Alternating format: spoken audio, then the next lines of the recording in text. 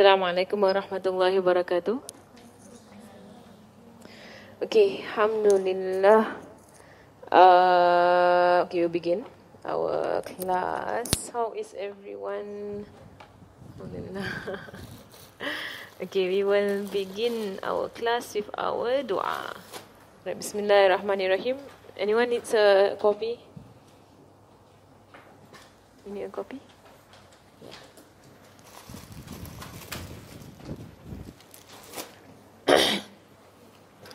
Bismillahirrahmanirrahim.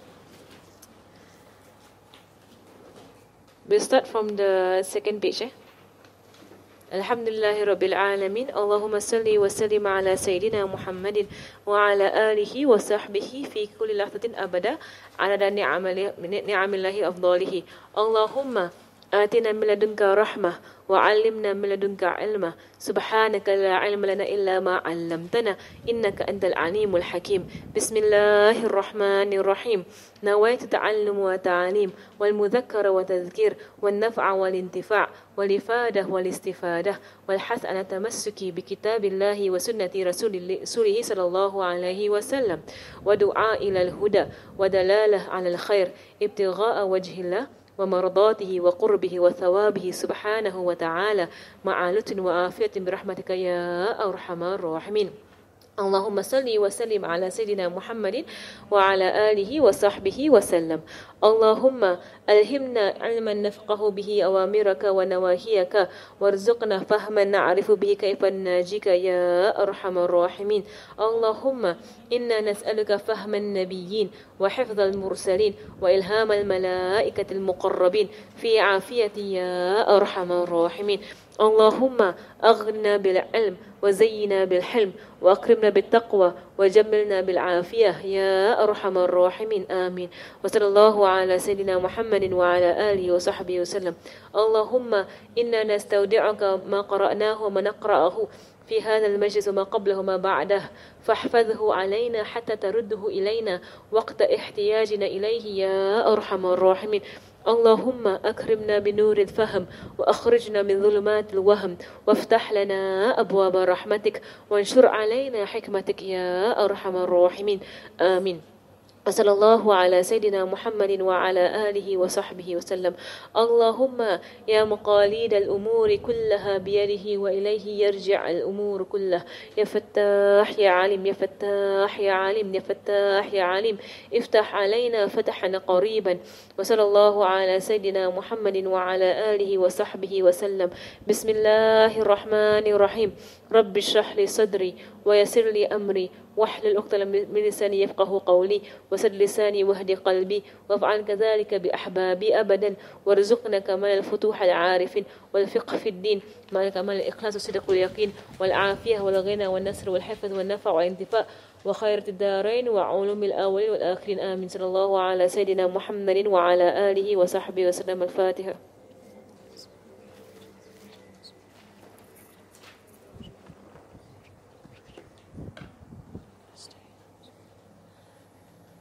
Okay, everyone just mention your own intentions as to why you are attending this class. Right, just quietly to yourself.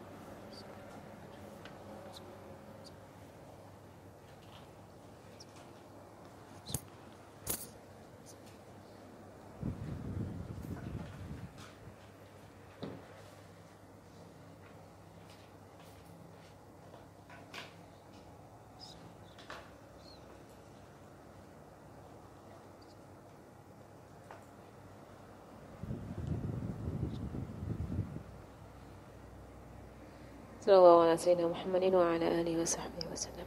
Alright, alhamdulillah. Okay. So we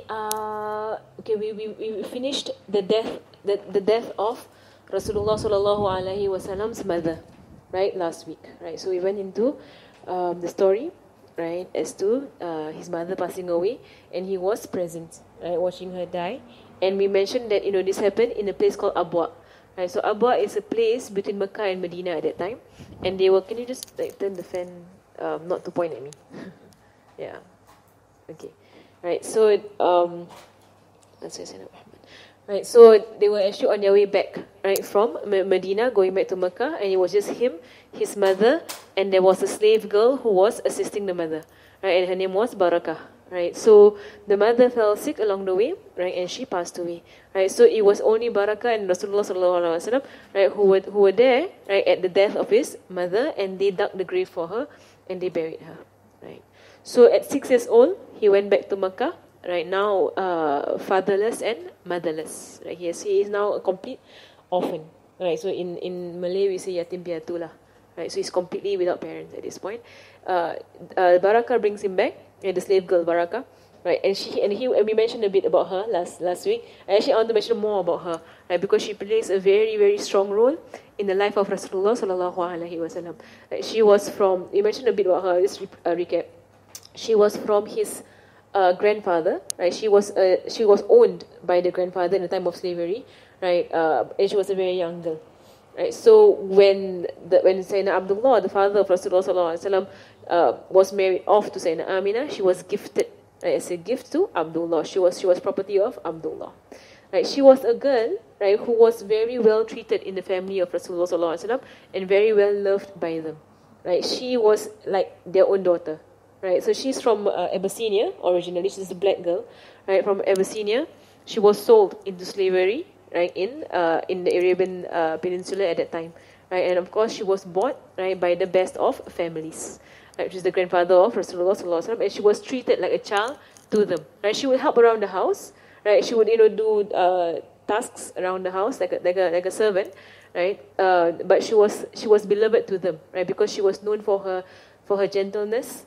She was known for her sincerity, right, and also for her charm, right. She was charming, right. So she was at the age around 12, around there, younger, right, whereby she entered the household of Abdullah, right, the father of Rasulullah sallallahu alaihi wasallam, right. And then Sayyidina Abdullah passes away. The day they got married, he went off for a trip, and he dies on his trip, right. So when the mother is pregnant, when the mother is 2 months pregnant with Rasulullah sallallahu alaihi wasallam.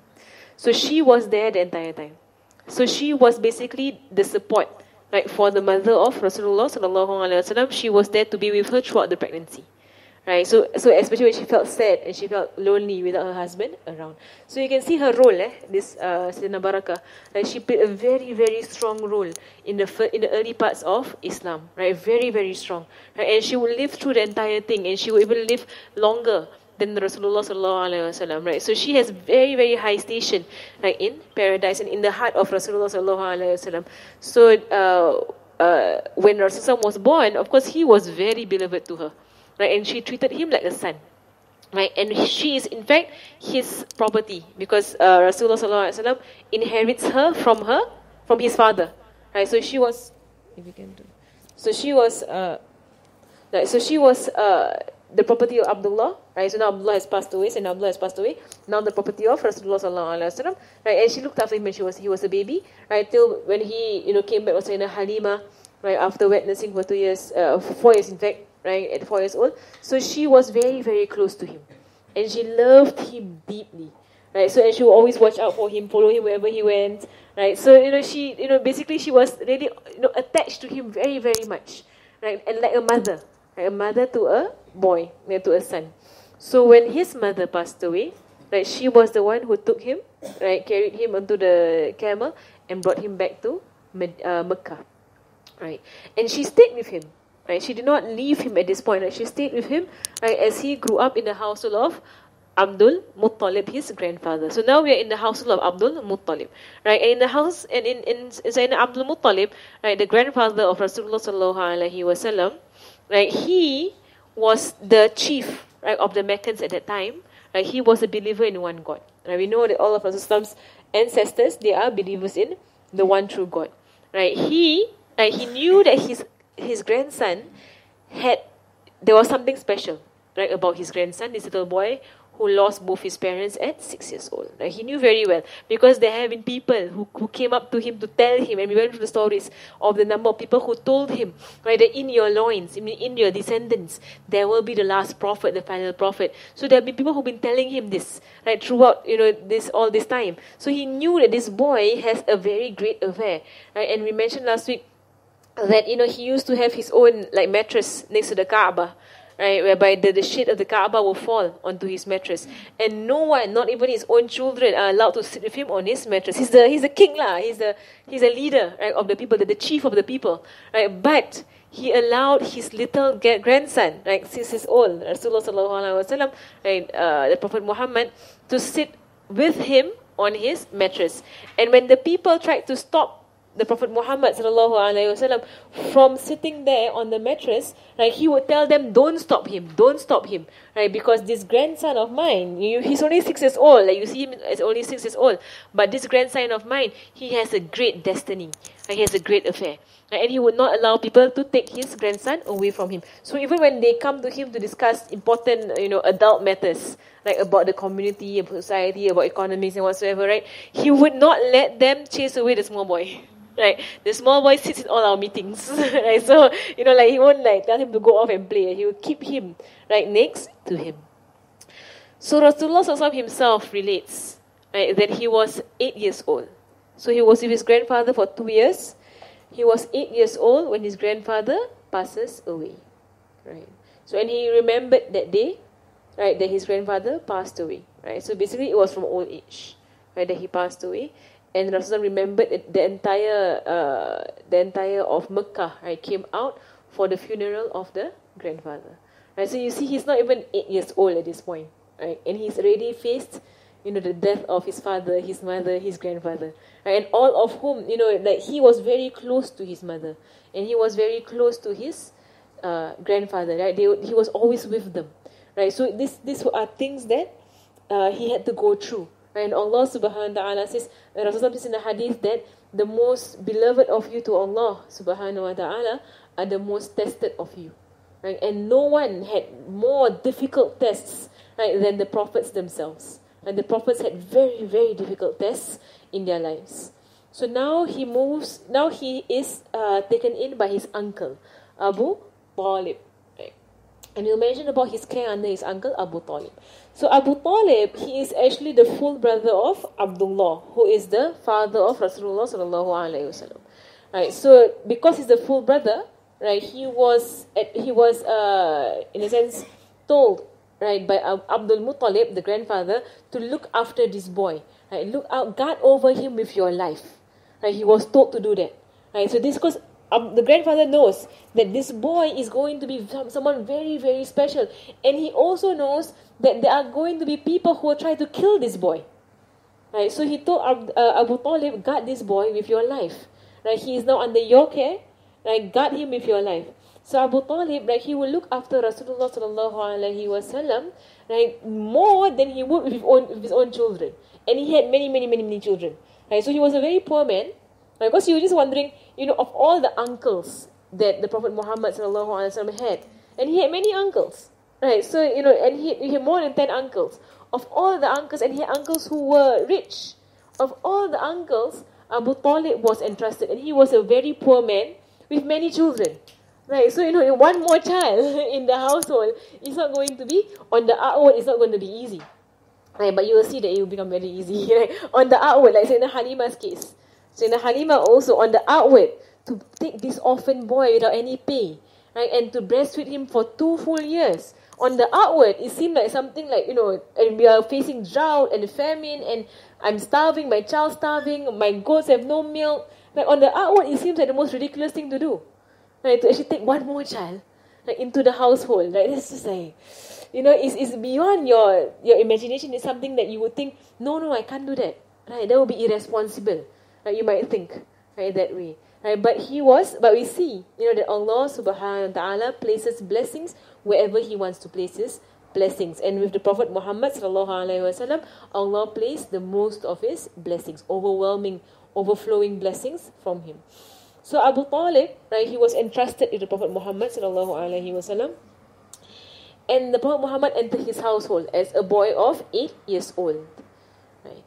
And the events, that happened in the household of Abu Tholib, right, was, so, amazing that Abu Tholib's children would relate. Right? And they would say that we were a family, of many, right? Many, many, many children in this family.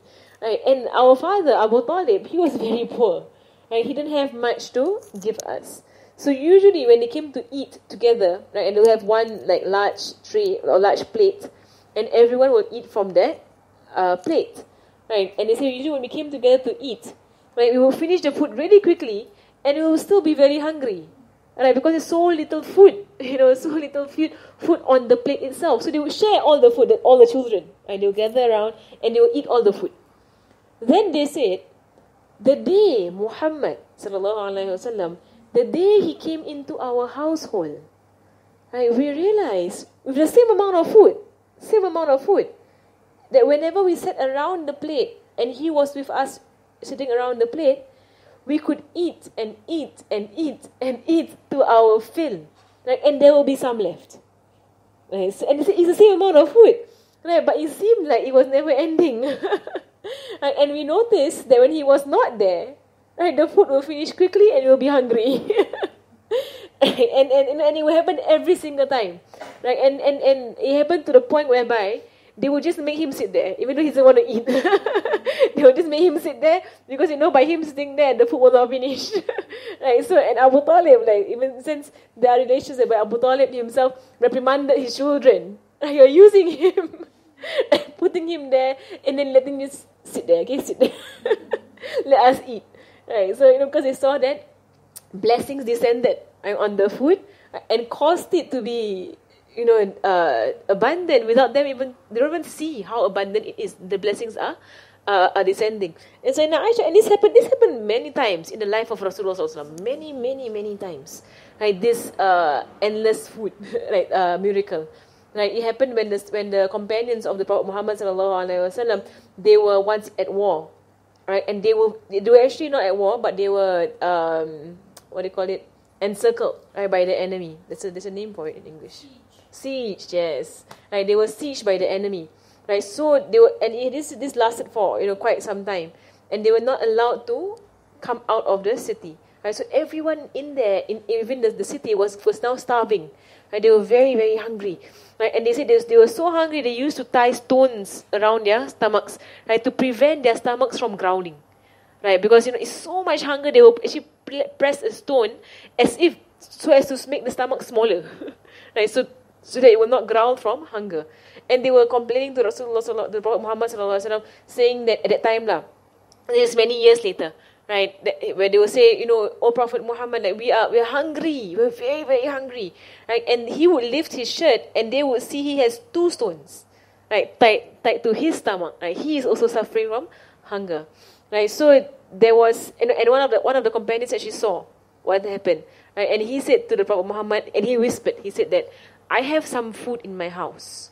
Right, I want to invite you and just a few people, because I only have a bit of food, not so much. I can't feed the entire army. Just a very small amount of wheat, right, and just some meat, enough for you and some people whom you want to invite." Right, and he whispered this to the Prophet Muhammad SAW. And the Prophet Muhammad turned around and he announced to the whole army, right, saying that Jabir, the Sahaba's name, the company's name was Jabir. Jabir has invited all of you to his house, right, for dinner. So everyone is hungry, right? Everyone is starving, and they were rejoicing like, "Oh, we have dinner invitation now." And Jabir was like, "Ya Rasulullah, I don't have enough food. I only have like that. How am I going to feed?" And they say it was about 300 people there. How am I going to feed all of these people? Right? And then the Prophet Muhammad said, "Don't worry. Go and prepare the food, but do not take out the food from its pot until I come." He said that. He just said that. Right? Do not take the food out of the pot until I come. So, okay, he just like, "Okay, let's do this." Right, he went home, he told his wife, and the wife freaked out also. The wife was like, "What? You didn't tell him how much food we had?" And he said, "I told him, but he invited everybody." Then the wife said, okay, this is what he says. Okay, we're just going to cook. And they already had like a handful, that was it. Right, we just cook what we have, right? And we wait for him to come. Right, so they cooked what they had, and they waited for the Prophet Muhammad SAW to come. Right, he came into the kitchen, right, and he stirred. Right, they made like soup, right, and then the bread dough, right, he touched the bread dough, and then he said to the wife, bake the bread. Right, take bits out of the dough and keep baking it. Right, baking the bread, and then the soup, right, he himself, the Prophet Muhammad, he would scoop it out. Right, the rest of you just sit down. Right.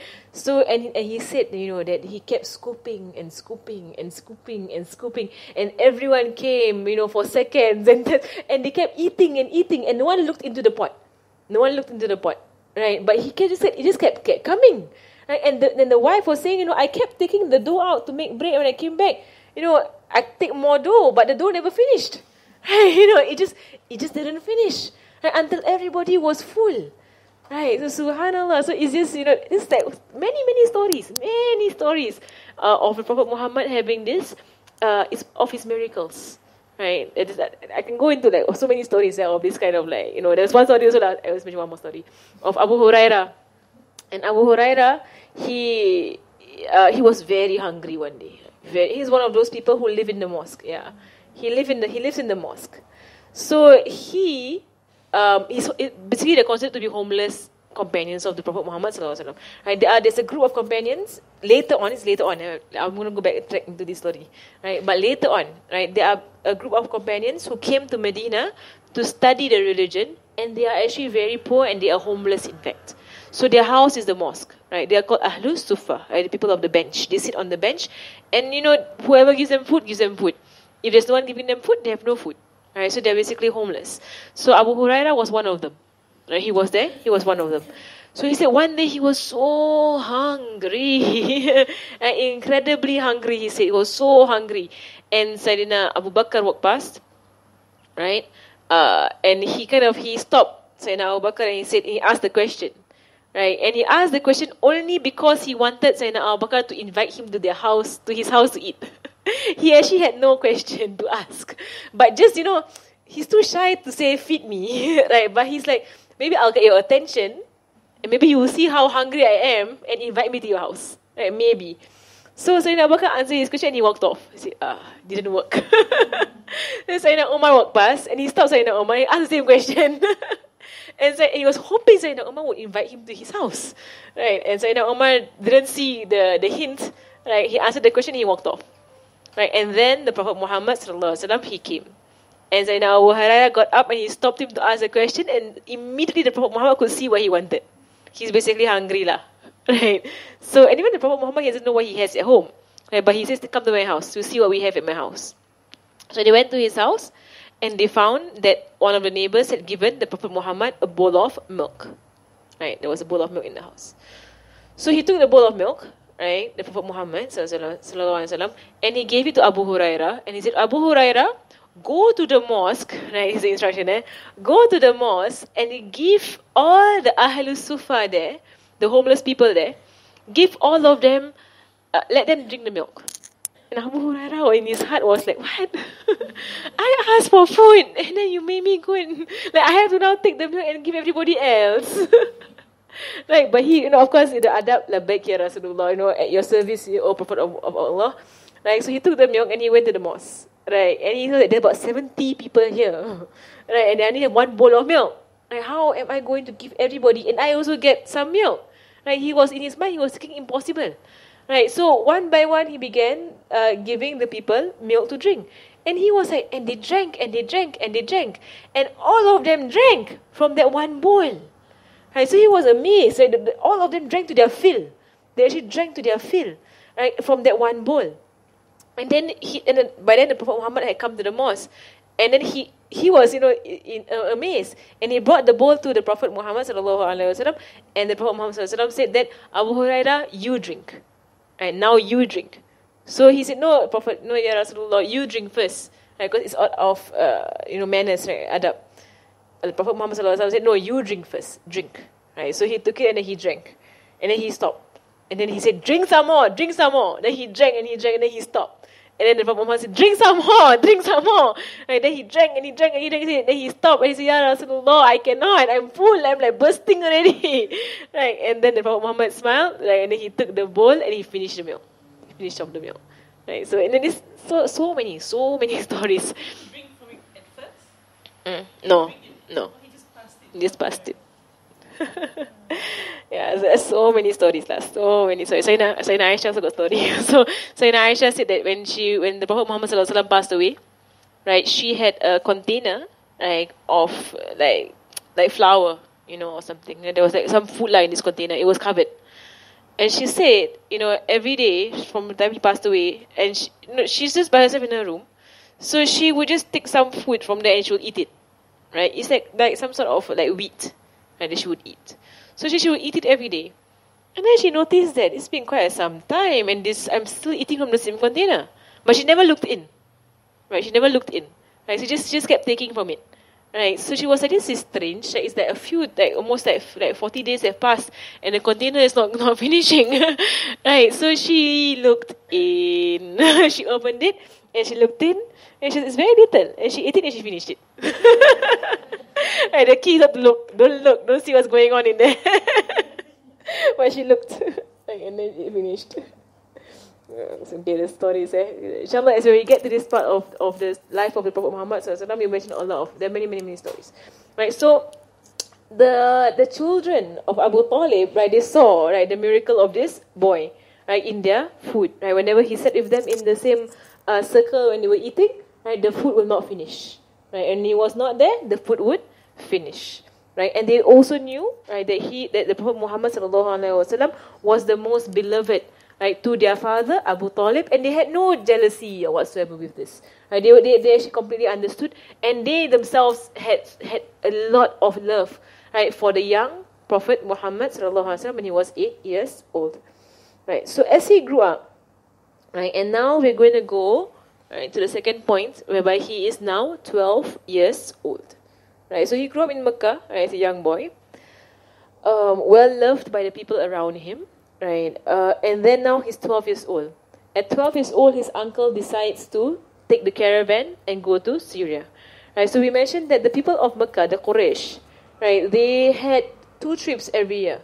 One trip, right, in the summer to Syria, right, and one trip in the winter to Yemen.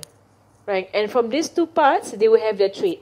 So Syria connects them to China. Right, Syria is up there. It connects them to the Silk Route. Right, so they're connected to China. They're connected to Turkey and further up west, right, to Rome, to the Europeans. Yemen connects them to India, right, and to Africa. Right, so there's a connection there. Right, so Mecca is right in the center between these 2 worlds. Right, so Mecca was in fact a very busy trade center. Right, whereby the goods from Syria that comes from China and Turkey and whatsoever, it will come to Mecca. Right, so they did have silk, right, because they got the silk from the Silk Route that was above. Right, and they did have spices which they got from Yemen, which got from India. It did come in. Right, so they will have this trip, twice a year, right, every year, and everyone in Mecca was somehow or other involved in trade. Everyone, because Mecca was a trade center. Right, so either you are yourself a business person, you are your own boss, like the wife of the Prophet Muhammad sallallahu alaihi wasallam, Sayyidina Khadija. She was a boss of her own company, right, basically of her own trading company, and they said that her company was so big, and she was a woman, was so big that an entire caravan, right, almost 99% of the camels were hers, carrying goods.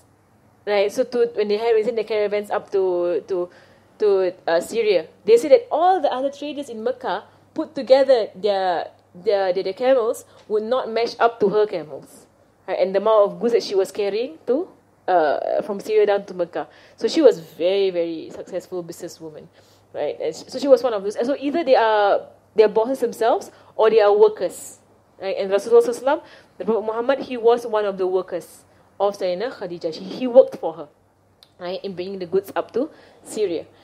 So what happened was when he was 12 years old, right, he went with his uncle, Abu Tholib, right, to go up to Syria for trade. initially Abu Tholib was not keen at all in bringing him up to Syria. Because Abu Tholib knows about the stories in the past, right, whereby the Jews and the Christians who saw the Prophet Muhammad in the Arabian Peninsula, right, there were those who were there, and they saw the signs of prophethood in him, they tried to kill him, right, because they saw, that this was the last prophet, right. So he was not keen in going up to Syria, because Syria was where the Jews and the Christians were, right, in Syria, right. There were many of them there, right. But the Prophet Muhammad ﷺ, at this age, at 12 years old, he begged his uncle to bring him. He begged him. Right? He said, bring me, don't leave me behind, don't leave me behind. Right? Who will you entrust me to? Right? So he begged his uncle over and over and over again to bring him. So eventually the uncle brought him. Right? But the uncle was still very wary, right? Because he had to look up, he had to guard over the life of this young boy.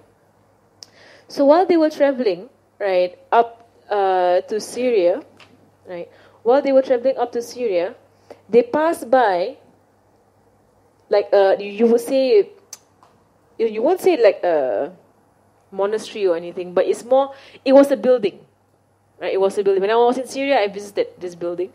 Right? It was it was an empty building, right? It was the house of someone, right? That's what you would say. It was the abode or the house of someone. In fact, it was a place of worship, right? There was actually a person, right, named by the name of Bahira.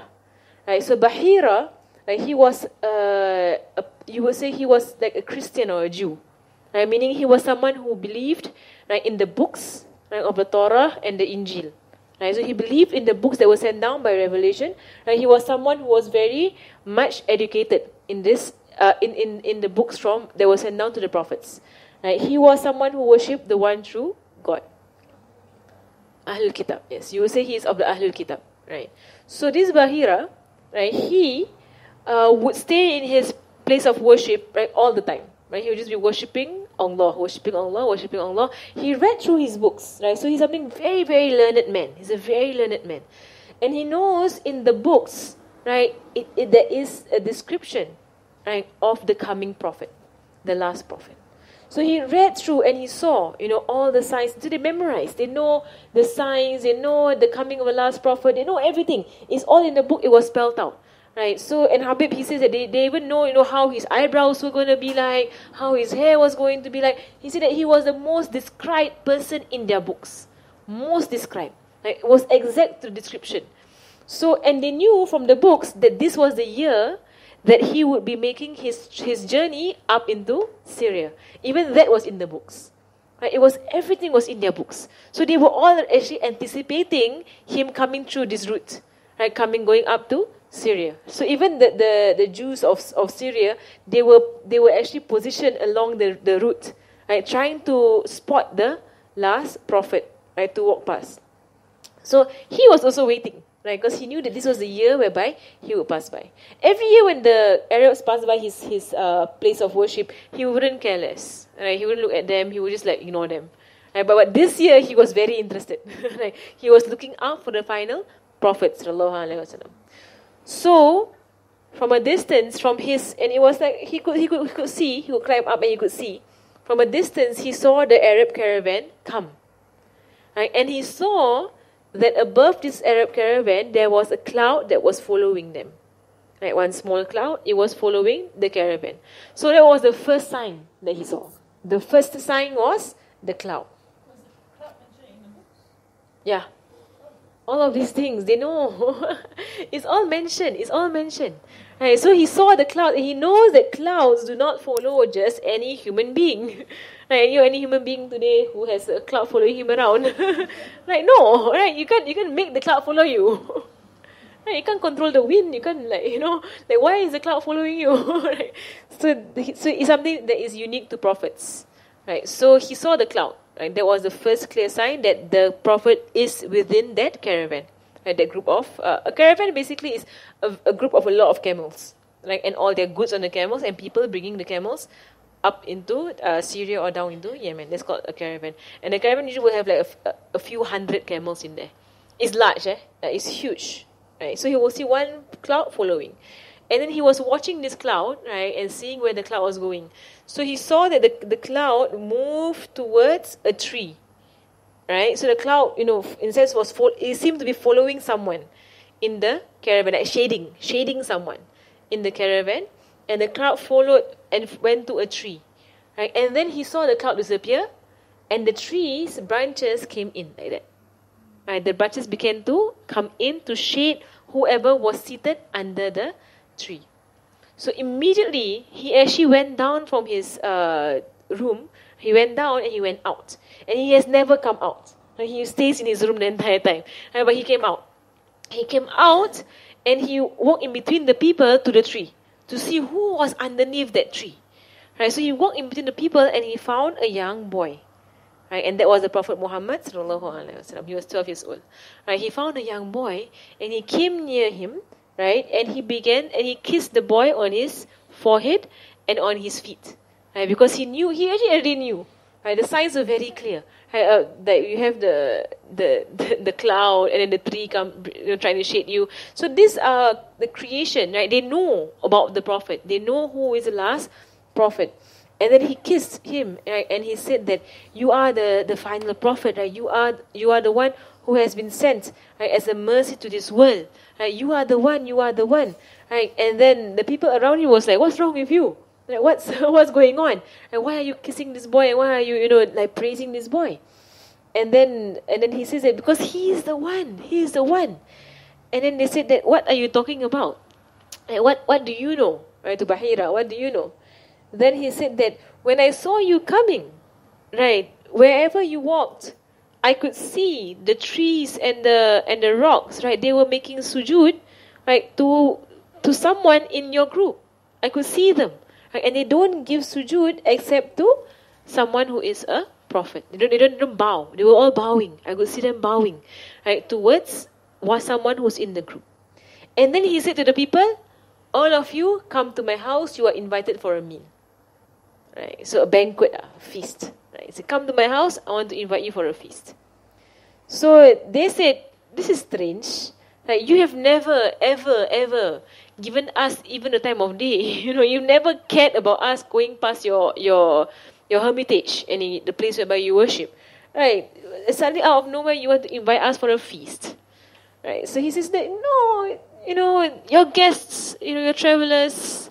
Like, come to my house, I'll prepare a feast for you. I want to honor you as my guests.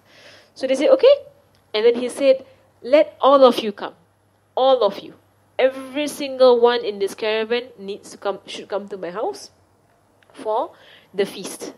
Right? I want every single one of you to come. So they said, okay, fine. Right? So he went to his house and he got the feast prepared. Right? And then they came.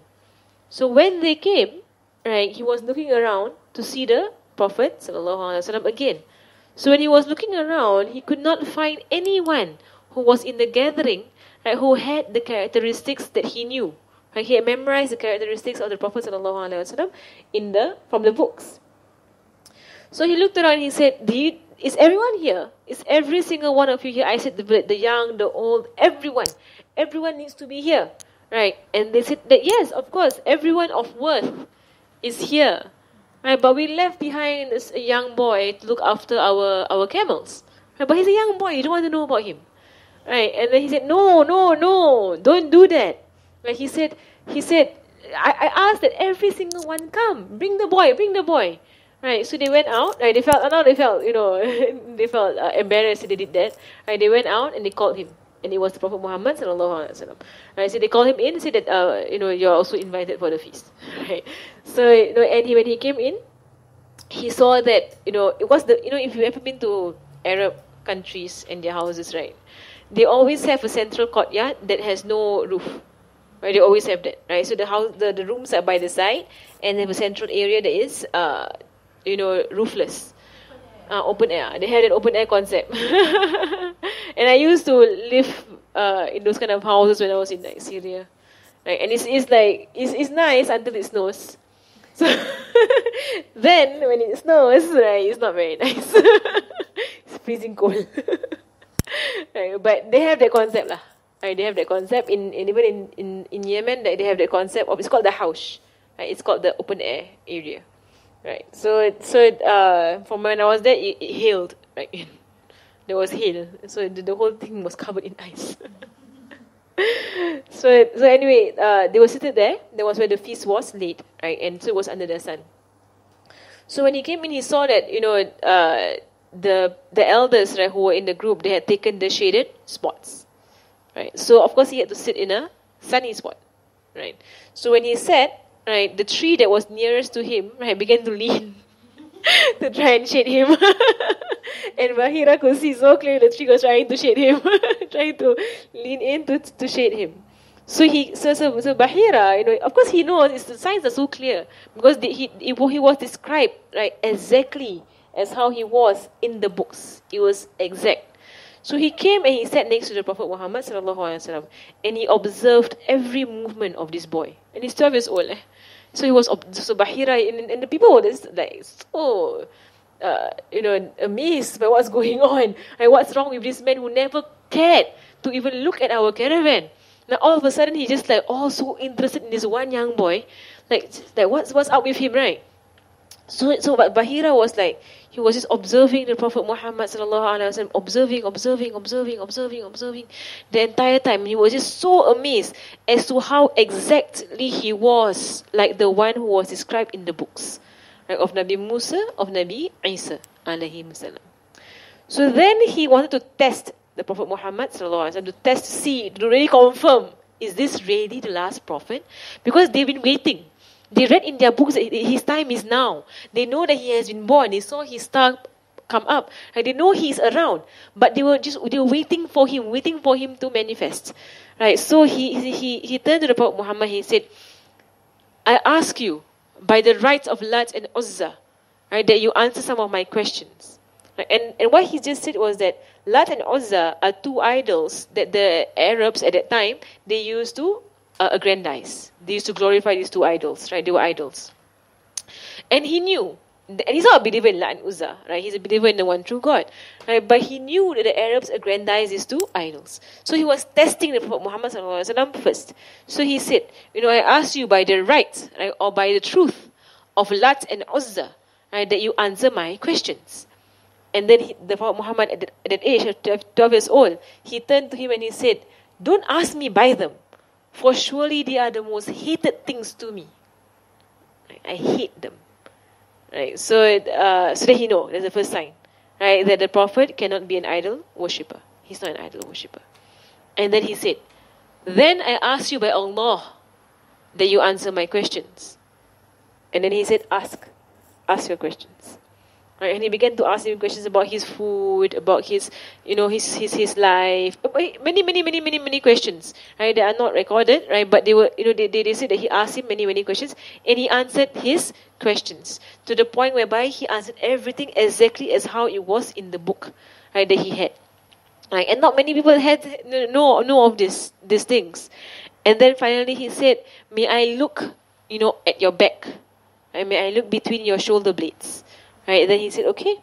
Right, so he pushed down his shirt. Right, they wear cloaks, right, back then. So he just pushed it down, right, and he saw the seal of prophethood. Right, the Prophet Muhammad sallallahu alaihi wasallam has a seal of prophethood. We'll go into what this seal is. Right, how does it look like? Right, so but he has a seal of prophethood between his shoulder blades. So when he saw it, right, Bahira saw it, he was like, this is the last prophet. It's him. Right, it's him. Right, there's no doubt that it is him. And then he asked around, who is in charge of this boy? He asked, right, amongst the people there. And Abu Tholib, who was there, he said, I am in charge of him. I'm his wali, I'm his guardian. And then he turned to Abu Tholib and he said, who are you with respect to him?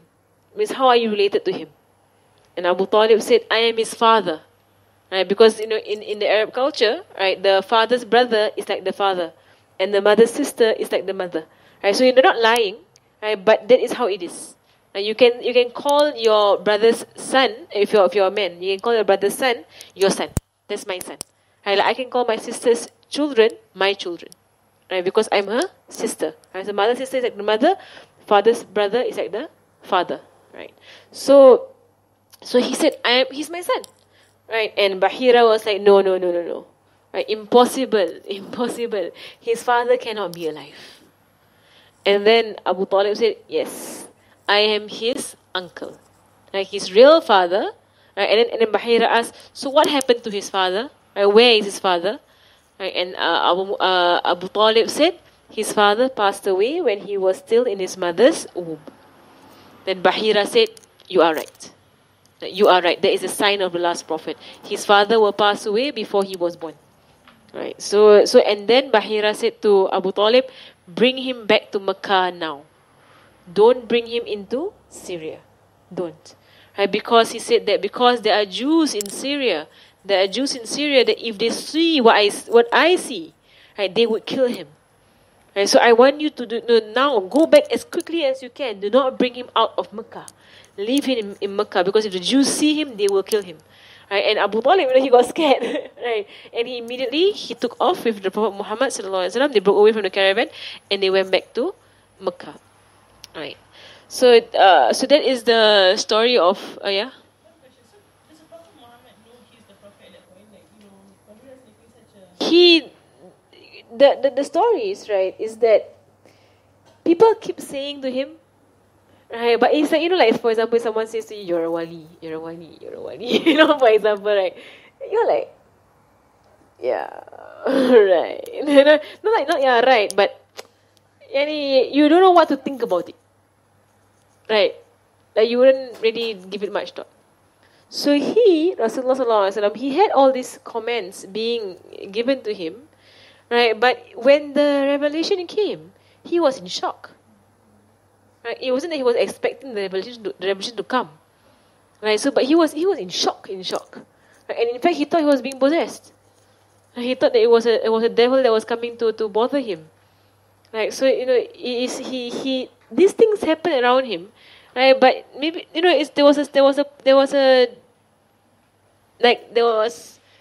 didn't occur until it actually occurred. Right? It actually happened. Right? The revelation actually happened to him. Right? But it just didn't sink in, you would say. Right? Didn't sink in. It didn't sink in that he was truly the final prophet. Right? So he went back, right, to Mecca, right, with Abu Tholib, right, and he stayed there, right, and he grew up in Mecca. I will mention a few things about the youth of the youth of Rasulullah sallallahu alaihi wasallam.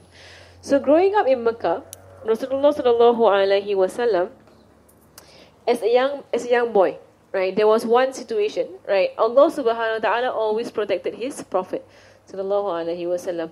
So he never got involved with what the people of the town, right, were all about, right, were all involved in. Like, for example, when he was 14 years old, right, the young boys of Mecca, right, they were all going to help with the fixing of the Kaaba. Right, they were fixing it, right? So some parts of the stones had fallen off, right? It was breaking down, so they were fixing it, right? So what they would do was that, and these are people who are poor, right? So they usually only have one piece of cloth to cover their privates. That's all. Right? They are actually very poor people. They don't have proper clothing, right? So they just have like a sarong, right? Whereby they go around in the sarong, and it was pre-Islamic Arabia. So the young boys, right, in that situation, right, they had to carry the stones on their shoulders. Right? This would hurt their shoulders, right, because the stones would rest on their skin directly. So what they would do was that they would take off their izar, their sarong, right, basically the cloth, right, and they would fold it and they would place it on their shoulder, right, and then they would carry the stone on the shoulder. So in doing that, of course, they are burying themselves, right? They are completely, naked, right, and carrying the stones to the Kaaba. But it was something so common, right, in those days, right? This was what 5th century, right? 5th century Arabia. Right, so it was common to them. It was very common because they were doing tawaf naked. They were people who were uncultured. Right? They were uncultured people. Right, so for them, to take off their izar is something that was, everybody does it. Right, it's no problem. Right, and then they put it on their shoulder and they will carry the rock so that it won't hurt their shoulder. The Prophet Muhammad sallallahu alaihi wasallam, right, he also had an izar like other boys. Right, izar basically means sarong. Right? I keep using the same word, izar. Because izar is a word that is the word that they use for that clothing. Right? Basically, it's a wrap cloth. That's what you would say. Right? It's a wrap cloth right around the waist. So he also was clothed that way. Right? He was clothed with a wrap cloth. Right? So he would carry the rock on his shoulder, on his skin. Right? So he would hurt himself and carry the rock. He wouldn't remove his wrap cloth. Right? So his uncle was watching him and watching all the other boys, using the cloth to cushion, right, the stone. His uncle said, why don't you just remove your wrap cloth and do as other boys did? Because you're bleeding, right? You're hurting yourself, right, by putting the stone on your shoulder like that, right? And he was, trying to be respectful to his uncle, but he was a very shy person. The Prophet Muhammad sallallahu alaihi wasallam, he's very shy. Right, so he was not keen on doing what the other boys are doing, right? So he put the rock down, right, and he held his wrap cloth, right. So and then he heard a voice from the sky, right, and this voice said, "Muhammad, hold on to your wrap cloth and don't take it off." Right? So the voice, told him, "Don't take it off," because he seemed to be like thinking about it. Because his uncle was saying, "No, take it off. What's wrong with you? Everybody's doing it." Right? But he was like thinking like, should I? Like, this is, not his character. Right? It's not his way. So, but he heard the voice, right, from the sky saying, "Muhammad, do not take off your wrap cloth." Right? And then he passed out. He actually passed out. Right? Because of the voice from the sky. He's 14 years old. Right, so he passed out, right? He passed out. And thereafter, his uncle never made him take off his Abbas. His uncle never made him take off his wrap cloth, right? So he was known for his modesty and for his chastity, right? He never showed his aura to anyone. And even his wife said they never, ever, or his private parts, right? His wife said they never saw any of his private regions ever, between the navel to the knee. They never saw that region of his ever, right? Because he was so shy, right, that he never exposed it, right? So even to his own wives, he didn't expose it, right? So it's like, subhanallah, he was a very shy person, right? So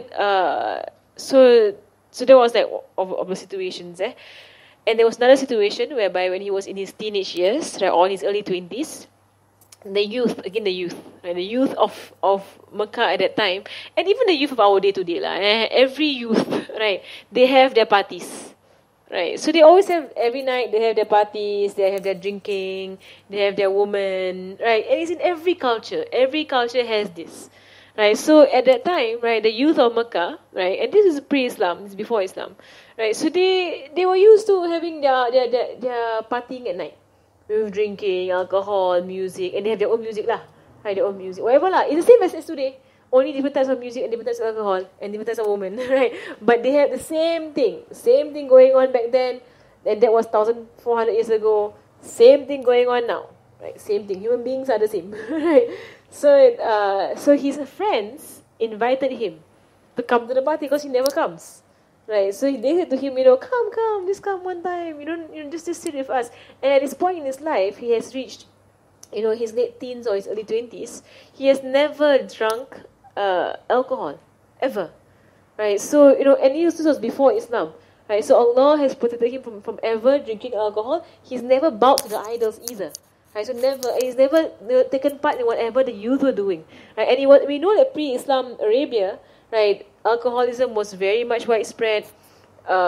Stealing was widespread. Plunder, people plundering, people stealing, people, doing all kinds of crimes. It was very, very, very widespread because it was an uncultured people. Right? They were very uncultured. So even fornication was very, very widespread. Like it was everywhere. Right? Killing their own babies, it was widespread. Right? So it was something that was everywhere, and it was a norm to the people. Right? But he, growing up in the society, he never took part. He just never did. Right? He just, he minded his own business. Right? He worked as a shepherd.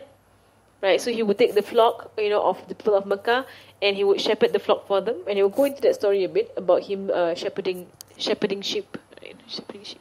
About him. I'm not sure what's the correct word of it. Like yar'a ghanam. Herding. Shepherding. I don't know all this terminology when it comes to sheep. Shepherd is actually a noun. Shepherding is actually adding, making it into a verb. Is there such a verb? I shepherded the sheep. Never mind, it's okay. We'll figure it out. Alright.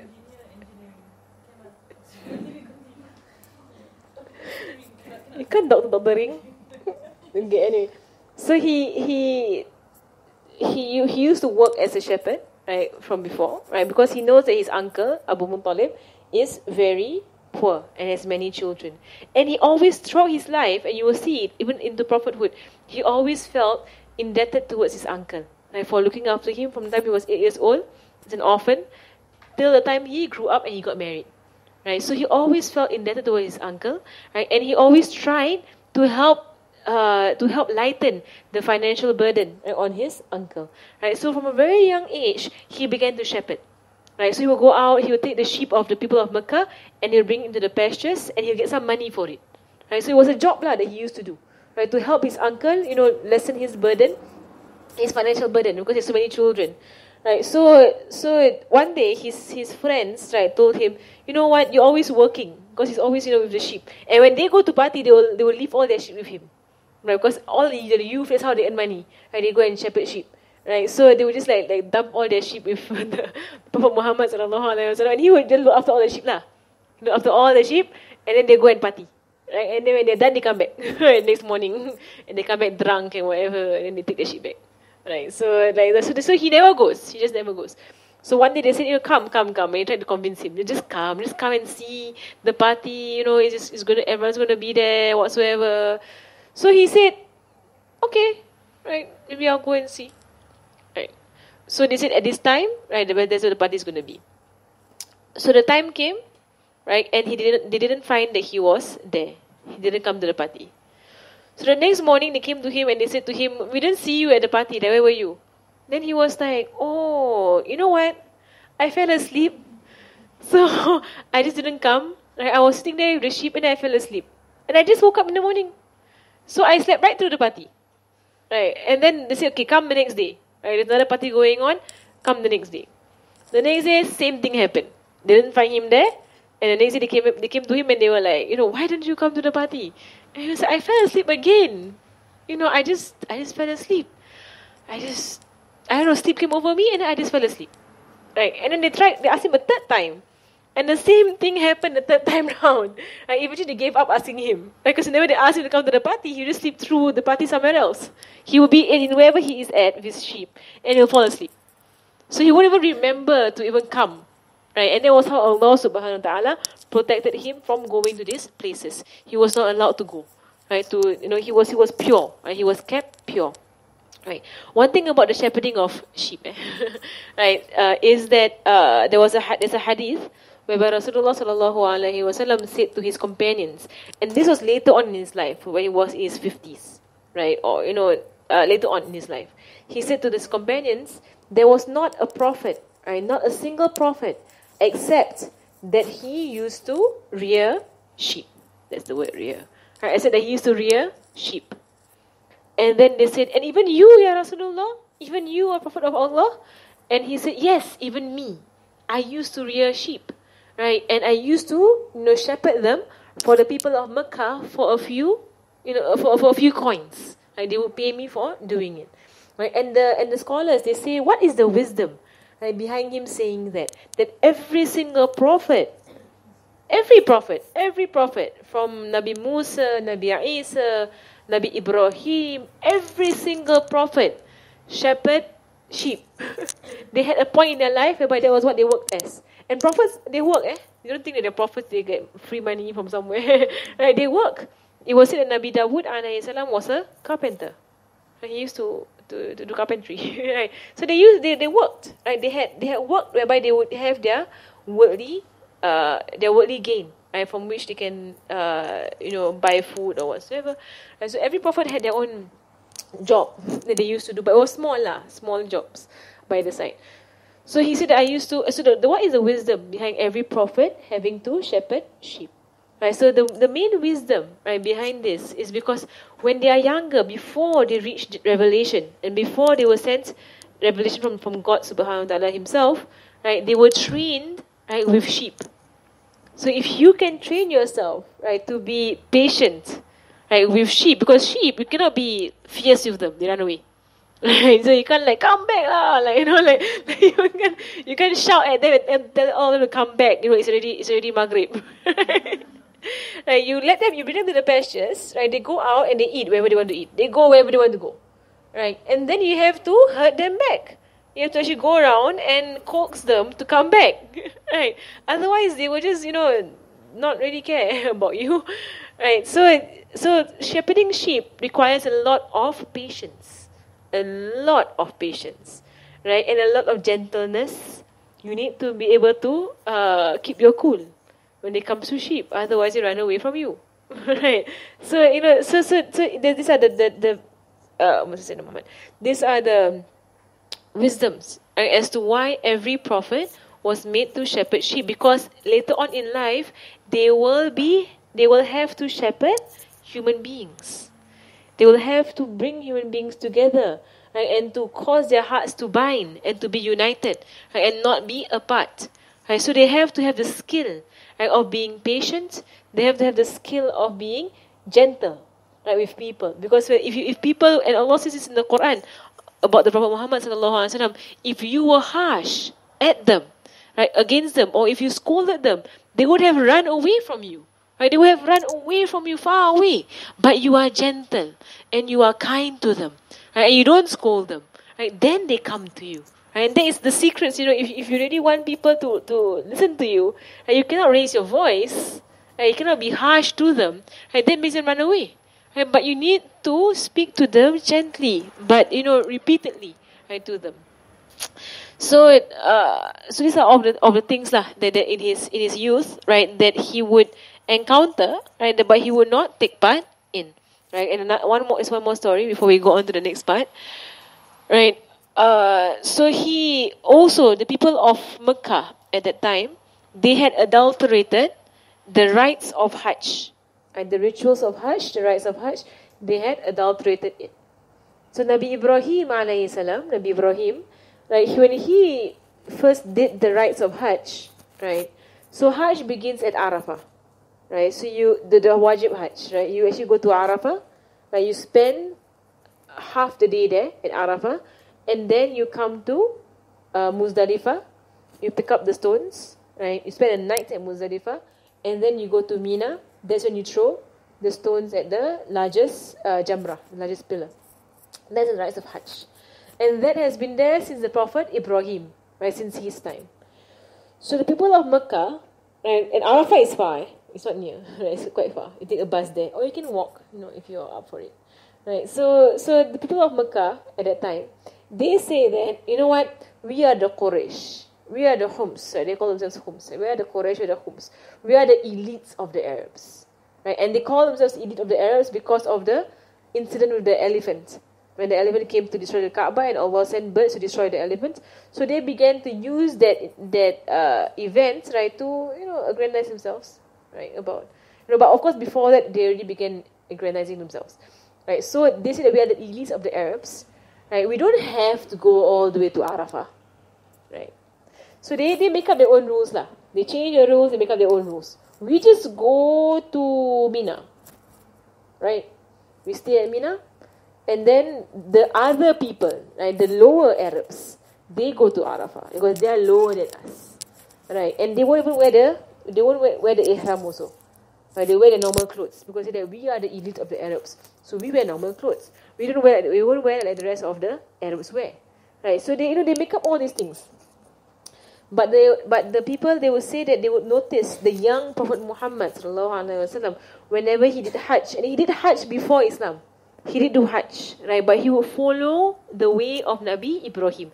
The way of Nabi Ibrahim was still preserved, right, in his time. There were people in Mecca who were on the way of Nabi Ibrahim, right? They were very much existent, right? So they would say that he is of the highest clan, right? In the Quraysh, he was of the highest clan, right? They would see him, right, wearing the ihram as a young man, like in his 20s, or as a teenager in his 20s, as a young man, he would go all the way to Arafah and be amongst the so-called lower Arabs, right? And everybody will see, and they will know, and they all know that he's from the higher class, right? And they will all wonder, like, why is he here? And everybody else of his clan, they don't come here, right? But they stay in Mina, right? But he says that this is the way of our Prophet Ibrahim, alayhi salam, and we don't change his way.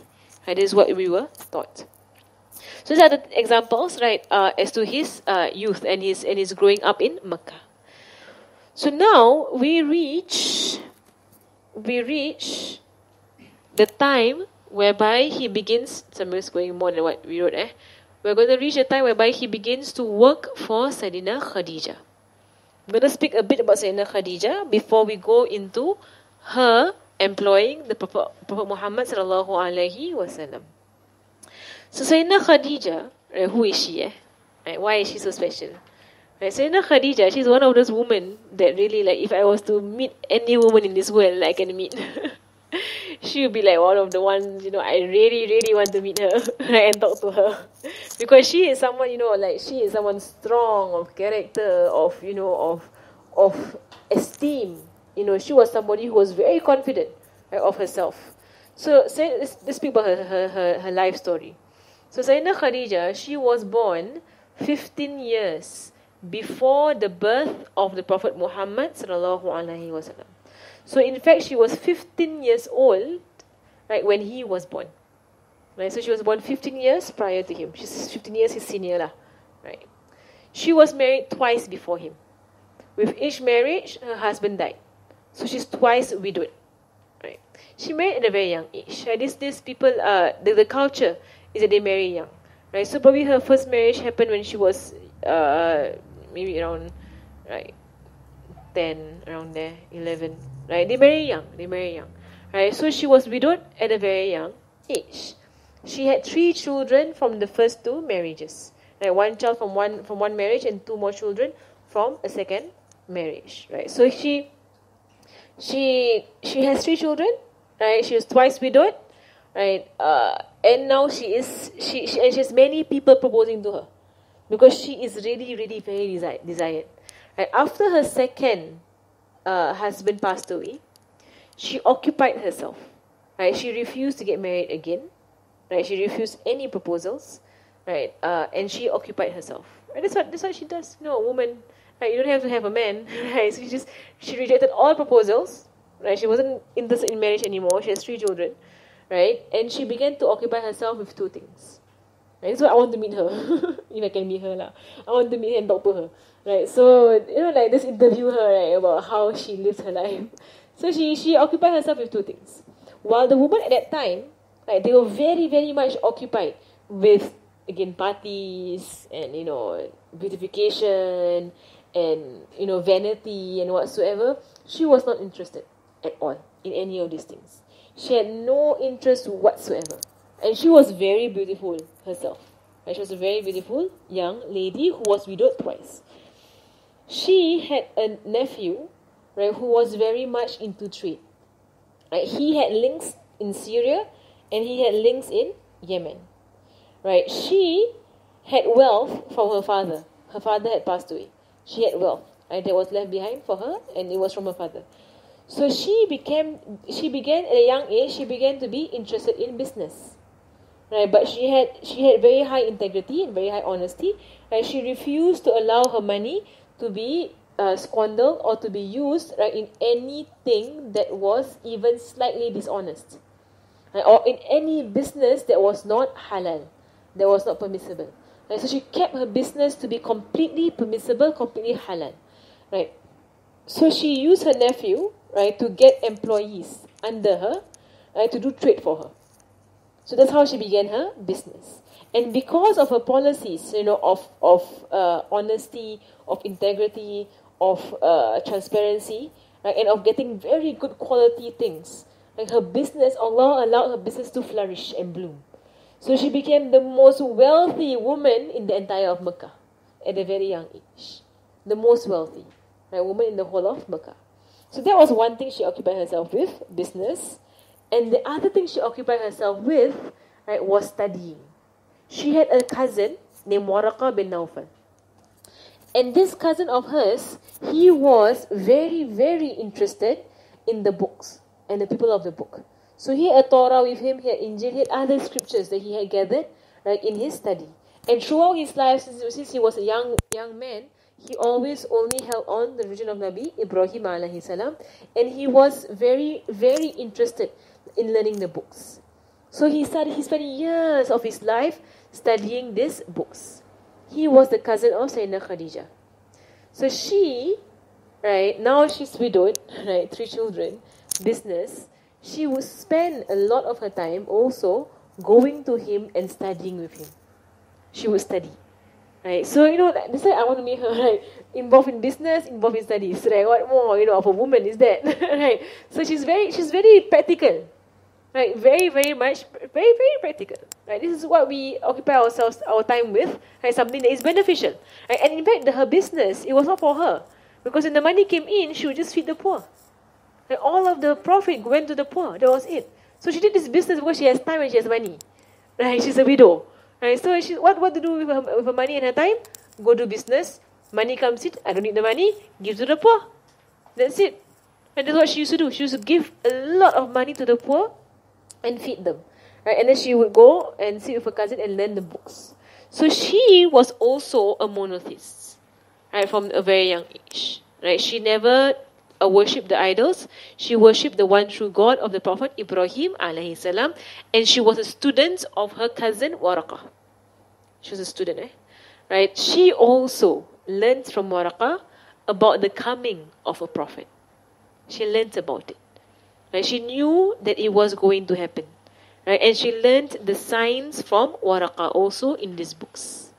So they were actually all, looking out to see where, who is this last prophet that is going to come. So you see, she is someone who is not, she's not like someone who accidentally stumbled upon the Prophet sallallahu alaihi wasallam. It wasn't an accident, Right? She was somebody who was in the know. And she knew very much about this situation. So after many, many, many years, right, of studying with her, and we mentioned the story before, right, of her sitting around the Kaaba, and a Jew came in, and this was at the birth of Rasulullah sallallahu alaihi wasallam. A Jew came into the Kaaba, and he shouted out to the woman there, saying that, "Oh woman of Mecca, right, the last prophet has been born last night. Right, if any of you could be a bed for him, be a bed for him. Right, meaning be a wife for him." Right, and then the woman there, they threw stones at him to chase him away, right, because his speech was so unrefined. Right, so but Sayyidina Khadija, she was seated there, and she made an intention in her heart that she will find this prophet and she will marry him. Right, so she was intense, and so you can see her character. She's very strong-willed. So many proposals came her way from the rich and from the powerful people of Mecca. The most powerful, the most rich, sent their proposals her way. All of them she rejected. All of them she rejected. She had no interest in marrying just anybody. Right? So subhanAllah, you can imagine the kind of strength of a woman that she was. She was her own boss. The people who worked under her were all men. Right? So the men worked for her and she was the boss. Right? All the money went to the poor. Right? And she was spending her time studying. Right? I mean, what kind of exemplary? And she had 3 kids at that time with her. She was a single mother. Right? Both husbands passed away.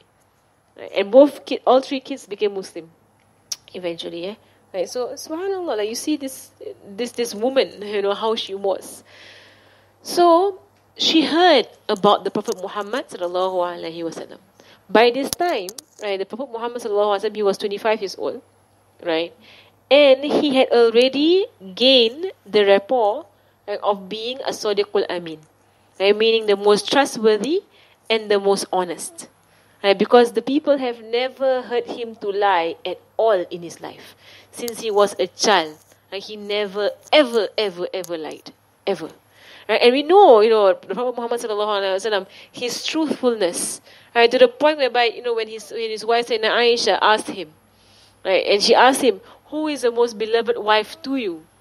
Right, and if a person were to ask, a woman were to ask her husband that, right, and of course he had several wives, right, it is permissible for the husband to say you, Right? It's permissible. He can say that, right? Because to keep the peace, right? In the marriage, you are the most beloved wife to me, right? But the Prophet Muhammad sallallahu alaihi wasallam, when she asked him that, who is the most beloved wife to you?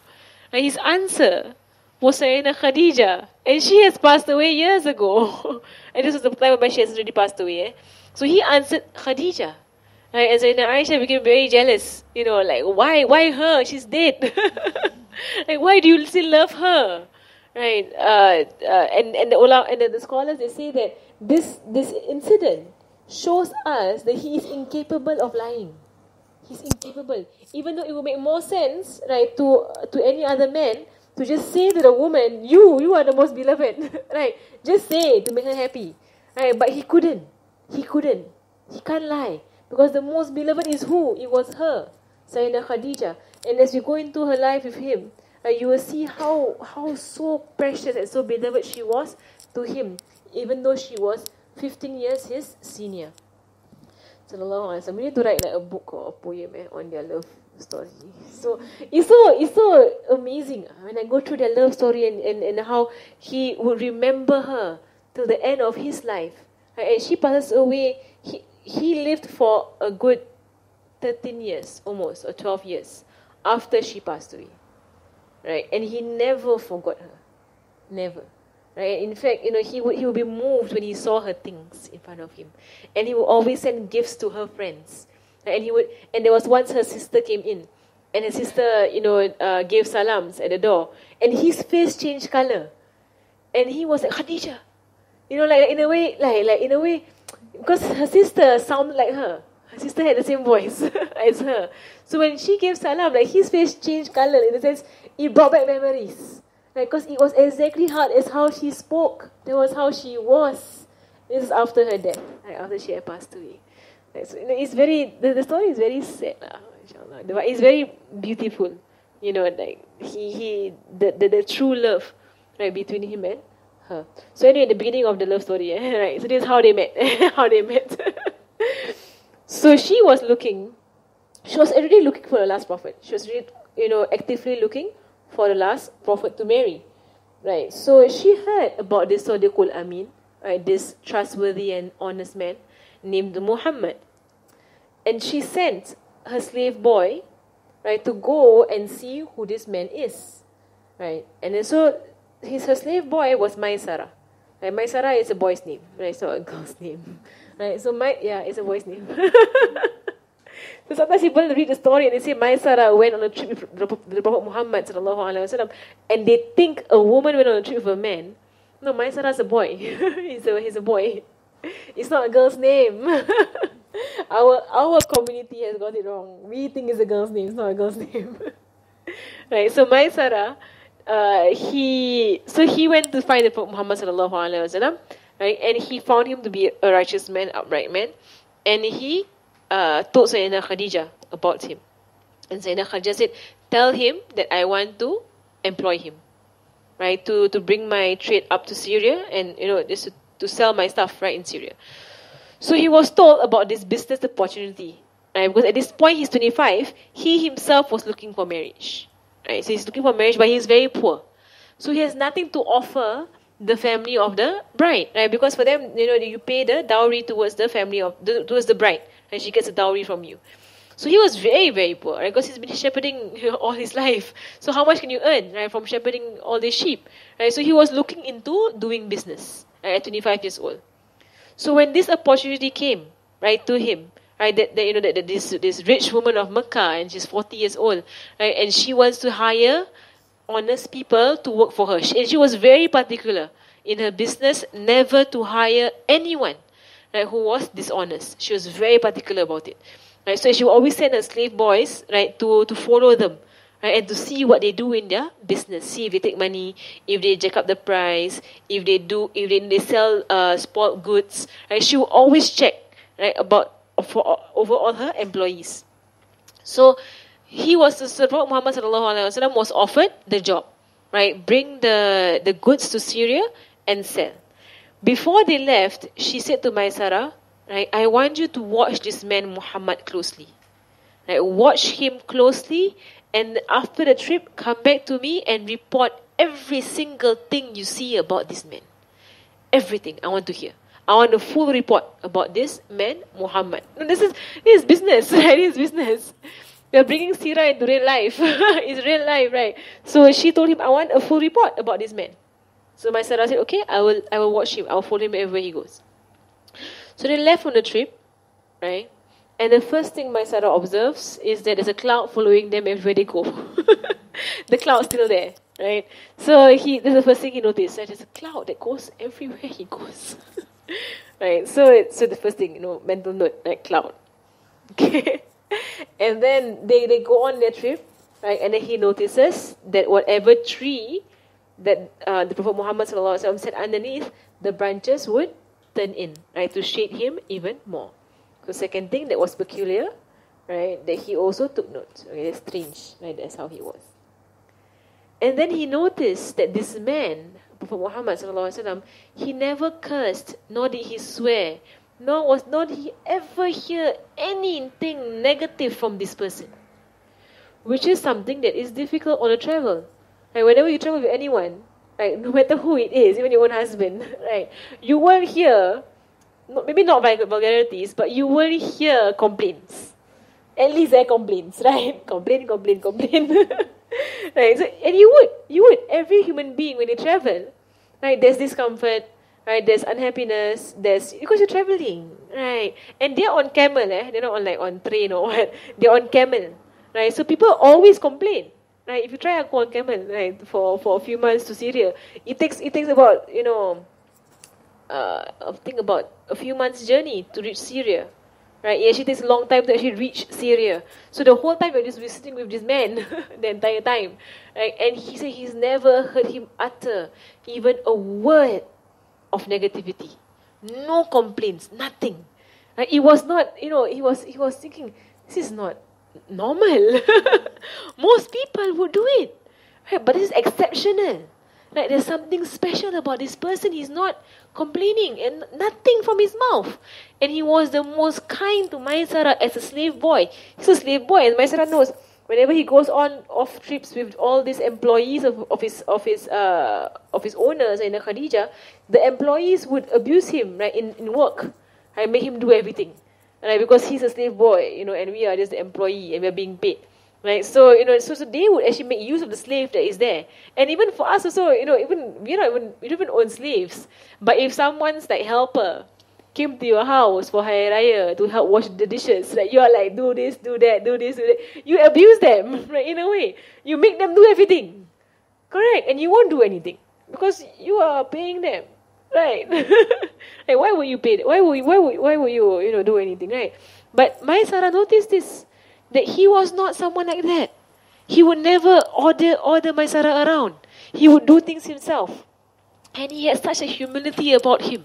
So he was like this, the character of this man is exceptional. There's something about this man, and he was always smiling. So, always cheerful, always joyous every day. So Maisara was, subhanallah, he was so amazed. Right, by this man, and Maisara, he relates, I began to fall in love with this man. I was so taken in by him. I follow him everywhere he went because I really liked who he was. He was a very lovable person, very likable person.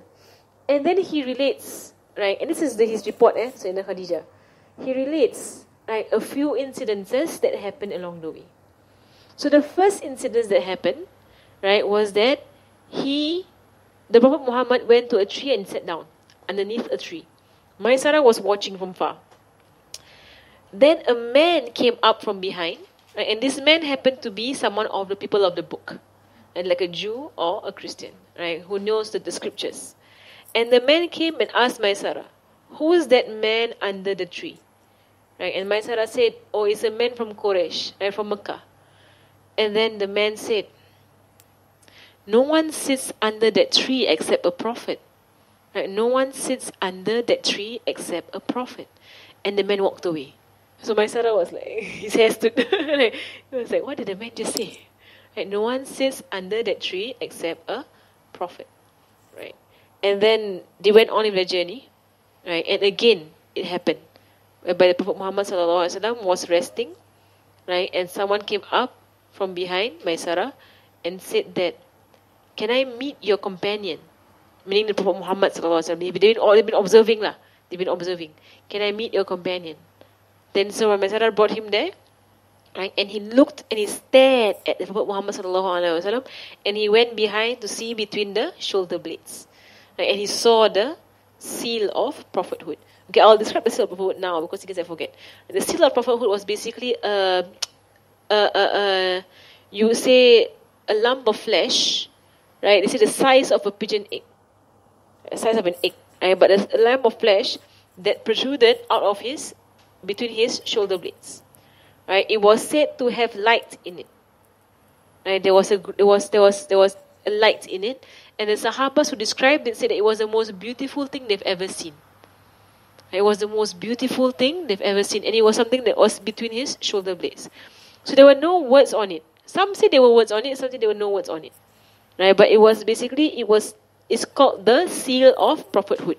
It's a stamp, like a seal of prophethood on his body, right? So that is where all of these people of the book, they will look out for it, and when they see it, right, like some of them were even described to have kissed it, right? They touched it and they kissed it, right? Because to see that is the last prophet, sallallahu alaihi wasallam. So Maisarah saw all of these things. He witnessed all of these things. When they reached Syria, right, Maisarah, right, he observed how the Prophet Muhammad SAW was with his transactions. Because that was the point also, right, to observe how they are with their transactions. And he reported to Sayyidina Khadijah, he said, I have never seen anyone more honest, right, than this man Muhammad SAW. Right, whatever price you gave, right, that was the price that he would sell. He would not lower it, nor increase it. Right, it was exact. He didn't take a single cent, right, from the profits of this business, right? And he would tell every buyer, right, if there was any form of deficiency or defect in the product. So someone who was extremely honest. And my son was blown away because he's never seen throughout his entire travels with all of the workers of Sayyidina Khadijah, he's never seen someone to that extent, right, of honesty. Right? Never ever seen that. So and on top of that, right, the amount of profit that they got was way more, right, than they ever got, right, in any of their trips. Right? So the profit was great. At the same time, he was being extremely honest, right, in his business dealings. So he went back, right, to Mecca with the Prophet Muhammad sallallahu alaihi wasallam. Oh yeah, are we past the time? You're decent only. Yeah, we are. Okay, so anyway, let's finish. There's a lot more. Itulah, I thought we were at 9:15. When I look, it was 9:37. Okay, so anyway, he went back with the Prophet Muhammad, and then he saw the same thing again lah, the cloud and everything. And then when they arrived at Mecca, Sayyidina Khadijah was waiting, right, because she kind of felt that it was him. Right, this is the last prophet. Right, she kind of felt. So she was watching from afar, and she saw the clouds also coming in, right, with the Prophet Muhammad sallallahu alaihi wasallam.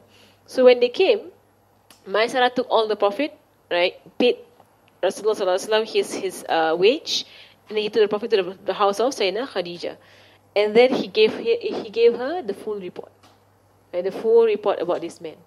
And she said to him, I saw, when he came in, she said, I saw a cloud following you wherever you came when the caravan was coming in.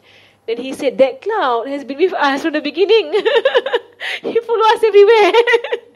Till the end, he was following us, the cloud. Right, so he said, and he said to Khadijah, that's just one of the things that I saw. I saw so many amazing things. And in fact, he also would hear the rocks and the trees, give salam to Rasulullah sallallahu alaihi wasallam. Say, Assalamu alaikum ya Rasulullah, Assalamu alaikum ya Nabi Allah. And so he himself also heard, right, these things. Right? So it was like things that were beyond, yeah. Right? Since he was young, it happened. Right? It was beyond his belief. Right? It was something so out of ordinary. So out of ordinary. So he reports to her, right? She felt in her heart, this is the man, right? That's him.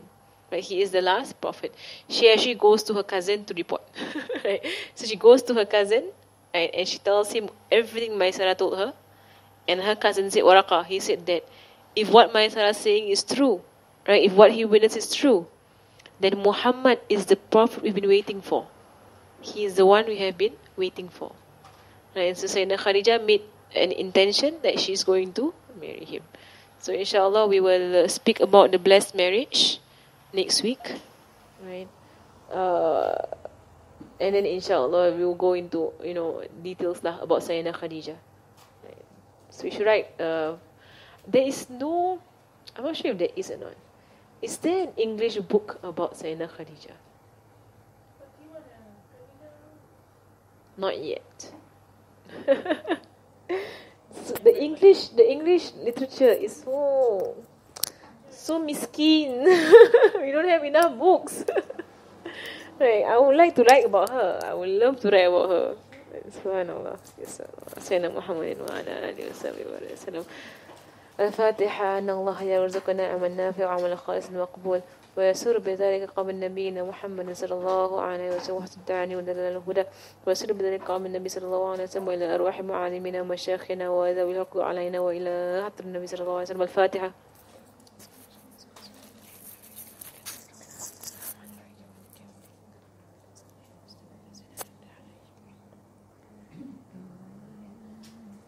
بسم الله الرحمن الرحيم والعصر إن الإنسان لفي خسر إلا الذين آمنوا وعملوا الصالحات وتواصوا بالحق وتواصوا بالصبر. سبحانك اللهم وبحمدك أشهد أن لا إله إلا أنت أستغفرك وأتوب إليك. سبحانك اللهم وبحمدك أشهد أن لا إله إلا أنت أستغفرك وأتوب إليك. سبحانك اللهم وبحمدك أشهد أن لا إله إلا أنت أستغفرك. صلى الله على سيدنا محمد وعلى آله وسلم والحمد لله رب العالمين. السلام عليكم ورحمة الله وبركاته.